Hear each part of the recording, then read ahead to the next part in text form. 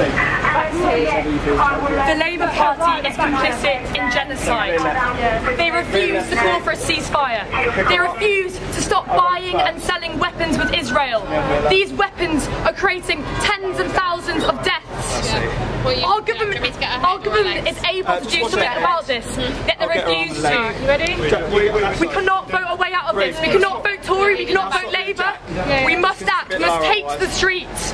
We must civilly resist. Join us at youthdemand.org. Join us on the streets. Where are we taking? We're going to go into the rear left seat. We're on the first seat and get the... Ready? We're going to go into the carrier.